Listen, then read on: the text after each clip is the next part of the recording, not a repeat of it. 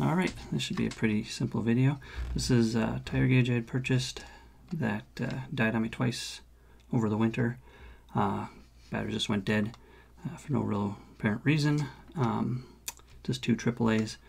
It's got an actual switch for turning the LED on. That's for where you're checking the pressure, and then it's got one. It also goes to the front to the torch, or the other LED in the front. But I think the main thing is this. This is a momentary switch on the front, which turns on the actual part for doing the pressure. So inside, all the stuff over here I already took out. The switch is on the back side, but I think the fact that it's just straight powered on all the time, I don't know how much, leakage or standby current it's using. But then there's also another LED under here for backlighting the display. So anyway, I am gonna add a switch to this.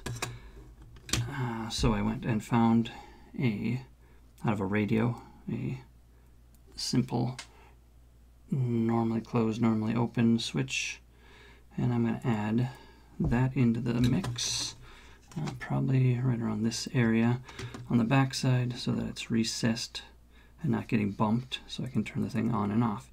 I think I'm going to set it up so that it's normally closed when it's out, so that when I push it down, it's recessed and it's off, so it won't get bumped around.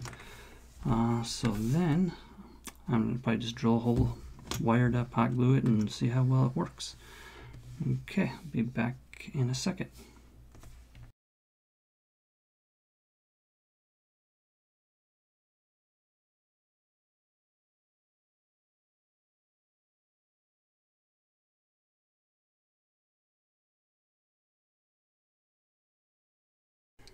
All right, well, that took a little bit of time. So let's zoom it up here a little bit. So just drilled a hole. The back side pretty easier to see. Drilled a hole, made it square. Just happened to be that it fits exactly in here, and there's a couple little. Let's see if we got a good focus here. Little plastic things that wedged it right in place.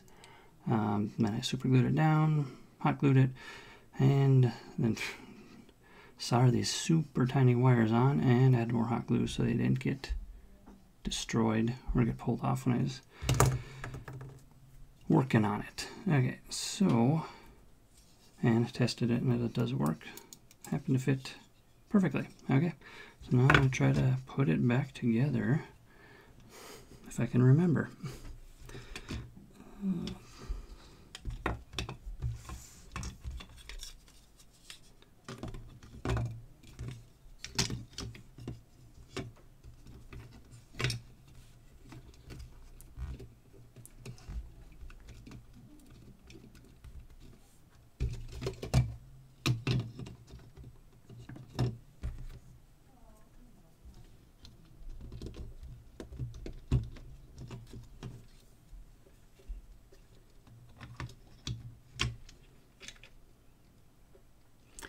Plenty of room inside there.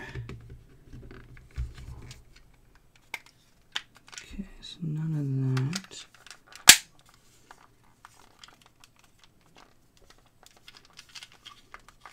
Just make sure didn't miss anything. Okay, so nothing working.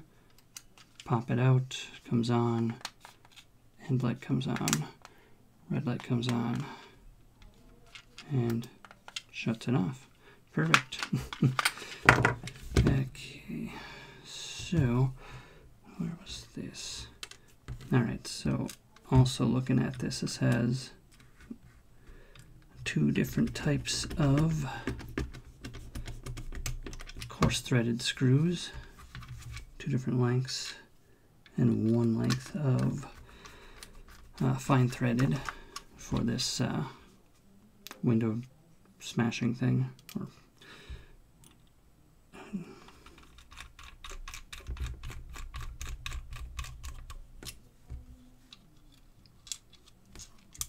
Yeah, man.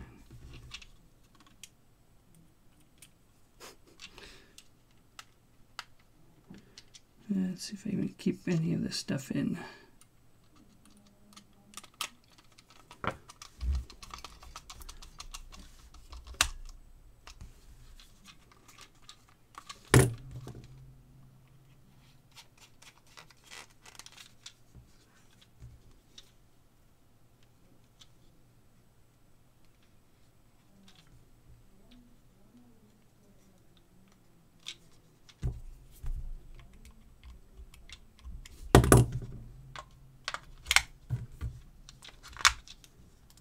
Okay, so I think it's so dark in here.